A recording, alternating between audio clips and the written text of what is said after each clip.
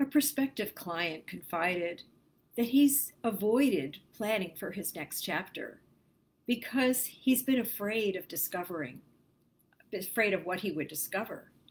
Like many older professionals, he took a tough hit to his finances as a result of divorce later after years of marriage. He's remarried now, and they're both working, but they haven't sat down and talked about any of this. He just figured he had to put his head down, work as hard as he could for as long as he could. But now it's time to face the truth. I told him he is absolutely not alone. In fact, it happened to me, and at first I was paralyzed with fear. But the fact is, reality is never as bad as what we allow to build up excuse me, in our minds.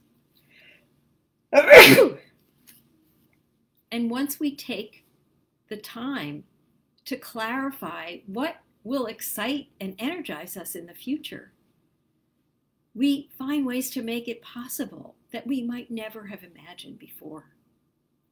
I'll be talking to his wife soon, and I hope to be able to ease her worries as well. As Louis Pasteur famously put it, chance favors the prepared mind. Have a great day.